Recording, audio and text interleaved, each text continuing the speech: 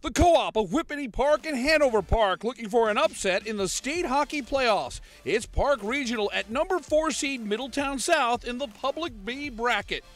The Eagles dominated from the opening faceoff, just 2:28 in. Andreas Forand with the shot from the point, redirected by Aiden Cavendish. The sophomore gets the scoring train started. Middletown South with a 1-0 lead. Just 13 seconds later, Andreas Forand is going to get a quick 2 points. Forand shot off the defenseman sticking in. Andreas Forand with a goal and a helper, and just like that, it's quickly 2-0 Mid-South. Later in the first, Michael Ferlanti hustles and gets a 2-on-1. He keeps it himself and fires! Good choice. Number 12 on the year for Ferlanti. Mid-South has a 3-0 advantage. Then, Michael Volpe working behind the net.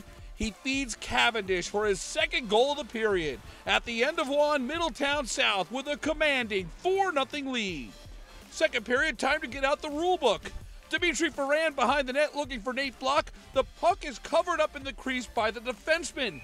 You can't do that, and the referee's right on top of it. There's the call for a penalty shot.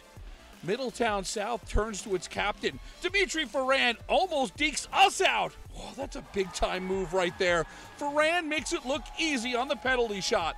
First of 2 goals for the senior, the Eagles in control with a 5-0 lead.